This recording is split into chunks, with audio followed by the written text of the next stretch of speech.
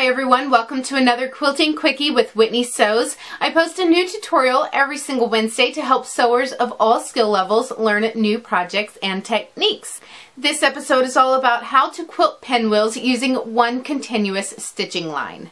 Now, I don't free motion quilt, so my favorite way to quilt pinwheels is by sewing just inside each section of the pinwheel. And I figured out a way to do this in one continuous stitching line. Now, I'm sure I'm not the only person that has ever figured this out, but once I figured it out, I really loved how it looked and the process of doing it, so I wanted to share it with you all. I started by drawing out this diagram, and I'm sure at first glance it looks really confusing, but let me explain it to you. There's a black dot in the upper middle, and that is the starting point. Then you simply follow the arrows around in color order. So from black to purple, blue, green, yellow, orange, red, and finally brown. By following the chart and rotating your quilt at each turn, you can sew one continuous stitching line that will quilt inside each section of your pinwheel.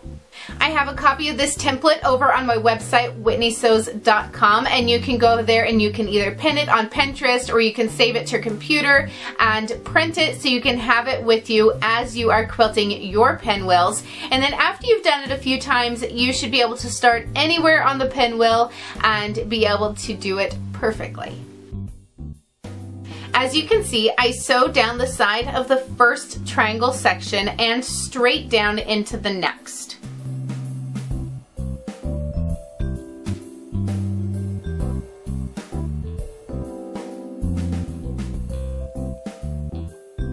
Then rotate and sew along the bottom of that section.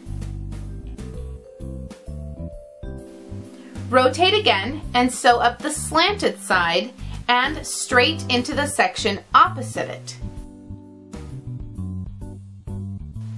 Continue along following the same pattern until each section is quilted and you end up back where you started.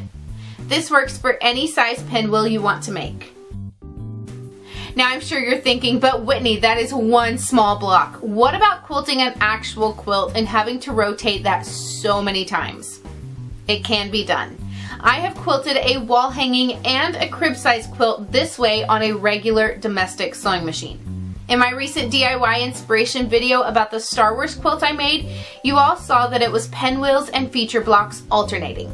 I planned out the point where I started on the pinwheels and was able to quilt 2 rows of the quilt, so 4 pinwheels and 4 feature blocks in one continuous stitching line. Then I repeated the pattern for the next 2 rows and so on.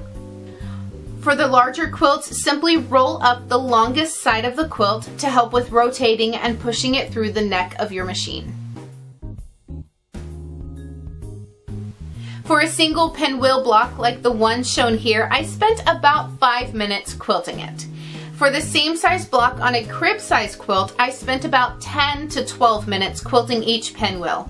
And the extra time was spent rolling and rotating the quilt, as well as checking periodically to make sure I wasn't catching any other part of the quilt underneath. It can be done, just take your time and you can do it. I think my favorite part of this quilting design is actually how it looks on the back. For some reason, I just really like how it looks on the back of the quilt. But anyway, once you finish your pinwheels and your quilting, whether it is a single block like this one for just a mug rug or a small wall hanging or a full-size quilt, you want to trim it up to make sure everything is square and you cut off all the excess batting and backing, and then just add your binding as normal.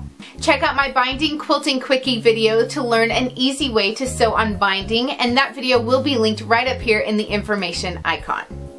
Make sure to like and share this video if you found this information helpful, and let me know in a comment down below what other quilting techniques you want to see in a future Quilting Quickie video.